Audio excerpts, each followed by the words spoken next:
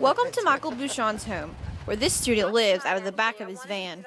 People say they want to try living in a van. I think it's cool, romantic ideal, something. I want to just be able to say I did it, and I'm doing it. His van is filled with all he needs.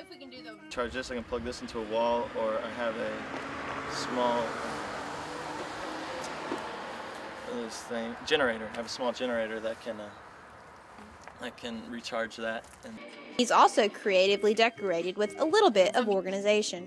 And organize the stuff I need to get and things I forgot. But I'm actually going to use this for my band practice right now to write down the forms of songs and things so the whole band can follow.